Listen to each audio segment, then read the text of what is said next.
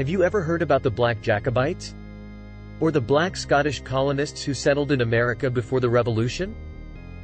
Have you been taught about the free black people who lived in England and even held high positions in the government? Probably not. And that's because history is often written by the victors, who tend to erase or ignore the stories of those who don't fit into their narrative. But today, we're going to shed some light on the hidden history of black people in colonial America and the Revolutionary War. We'll start with the Black Scottish colonists who settled in Cross Creek, North Carolina. They brought with them the strong convictions of the Covenanters, but also their loyalty to the Crown. So when the American Revolution broke out, some of them followed Donald MacDonald, a black Jacobite who called upon his countrymen to remember their oath of allegiance to the British king. But who were the Black Jacobites? Well, they were a group of Scottish rebels who fought for the exiled Stuart dynasty in the 1715 and 1745 uprisings.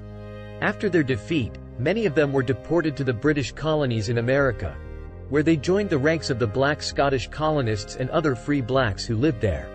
And here's where things get interesting. The ship manifests of the time reveal that many of these black colonists and Jacobites were described as having dark or swarthy complexions. Some were even called black, like William Ross, Duncan Campbell, and John Cunningham.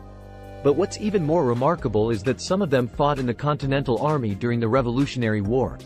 That's right, black soldiers fought for America's independence alongside white soldiers, despite the fact that they were often discriminated against and faced slavery or indentured servitude if they were captured by the British.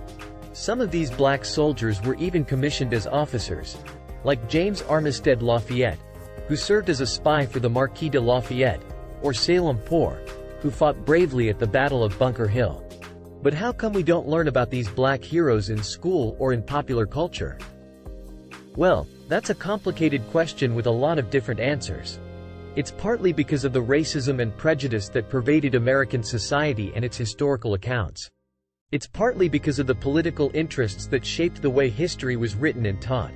And it's partly because of the lack of resources, voices, and platforms that could amplify these marginalized stories. But it's never too late to learn, to unlearn, and to relearn.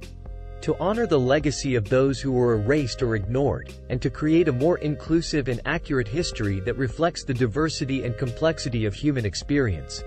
So the next time you hear about the Revolutionary War or colonial America, remember that there were black people there too, fighting for their own dreams of freedom and dignity. Thank you for watching, and please like and share this video with others who may be interested in learning more about this hidden history.